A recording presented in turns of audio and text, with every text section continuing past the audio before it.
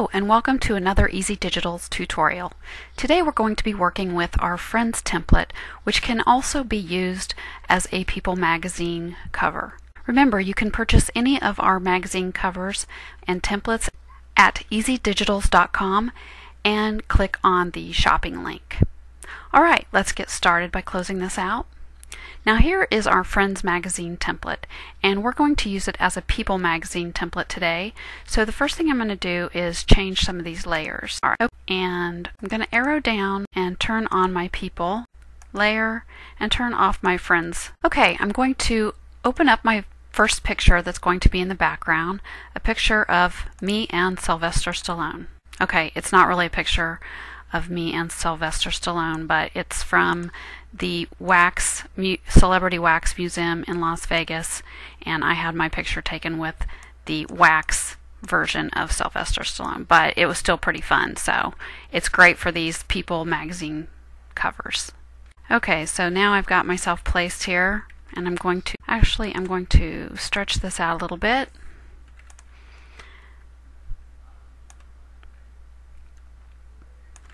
And arrow it into the right position.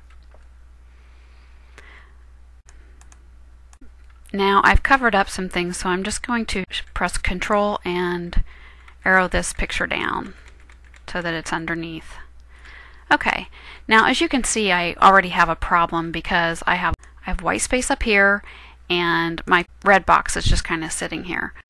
Okay, so this will be my inspiration right here. So I'm just going to take this red box and I'm just going to drag it out. Drag it up. Alright, and now I'm going to press Enter, and I'm going to arrow this picture down with my arrow keys. Okay, I'm also going to move this over to the center. Make sure I can see the whole thing here. And I'm going to make this a little bit smaller. Okay, and I'm going to go ahead and scooch my date over. Now I'm going to change this People to white. I'm going to double click it, the layer, color overlay, and I'm just going to put in 6 Fs. Click OK. Now I also want to add a stroke, so I'm going to double click it, click Stroke, and I want the stroke to be on the outside and about 10, and I click OK. Alright, now it's starting to look like something. Now I'm going to turn these off because we're going to add some more pictures to this. And I'm going to arrow this down, and let's start adding pictures. So the next picture I'm going to add is this picture of me and Muhammad Ali. And basically I'm going to crop it so that it's very tight, and then I'm going to click my move tool and drag it down and get it positioned to where I like it, about right there, and press Enter. I'm going to drag a guide out for the top and another guide for the bottom, which you can just drag it right out of this ruler area.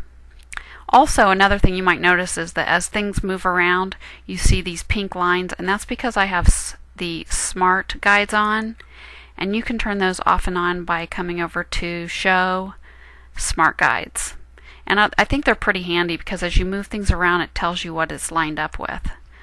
Alright, so I'm going to open another picture.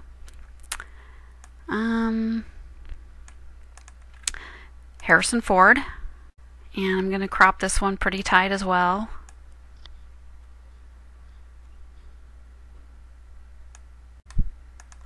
Oops. Drag it in. I'm going to line up the bottom here with my guide. You saw how it turns pink there. And then I'm just going to press my Shift key down while I get this into place, and as you can see, once it hits the right spot, it changes colors there. And then press Enter. Okay, I'm going to bring one more picture into that area. Brad Pitt. crop.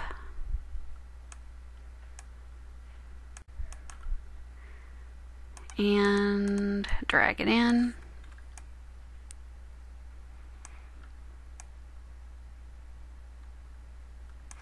Press enter. And I'm going to arrow this over. I'm going to go ahead and add a stroke to these as well. So I'm going to double click it, stroke, inside, and I'm going to see what it looks like. I want it to be the same color as the red that is in my top, so double click. Sometimes these subtle differences show up in print more than they do on the screen. Okay, so I'm going to just increase the size of the stroke, so it's at 13. Now all I have to do is right click this, copy layer style, and just add it, paste, paste. So now they're all there, and I'm just going to scooch these in. These pictures were taken with a 35mm camera several years ago, so they're not that great, but it's still fun. It's still fun to have pictures of yourself with celebrities. Okay, now my inspiration piece has pictures in the corner too, so I'm going to add those in real quick too. Me and Mel Gibson. This one I'm going to crop even tighter just to get our heads. Move tool, drag it in,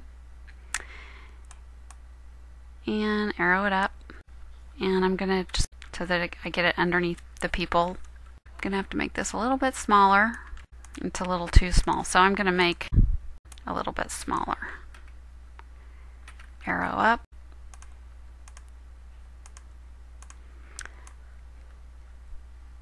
And one more. Paul Newman. Crop it tight.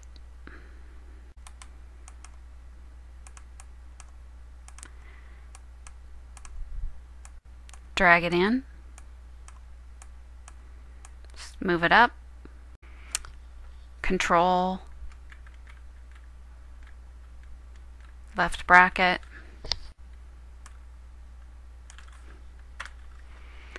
There you go. Now I could change this and I could say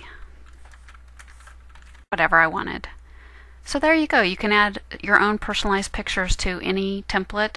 You can have extra small pictures in the bottom, at the top. You could add them along the side here and just use your guides to make sure that they're all the same width. And I'm going to show you that real quick. Let's say I want these along the side instead. I'm just going to cover up, and I just pull out a guide here for this area, pull out a guide for over here, make this one smaller, just set up the distances, and now you have them on the left side. You would turn this off, and now you have them along the left. You could do the same thing with the right. There's lots of ways you can add these. So it's a lot of fun. So I hope you enjoy it.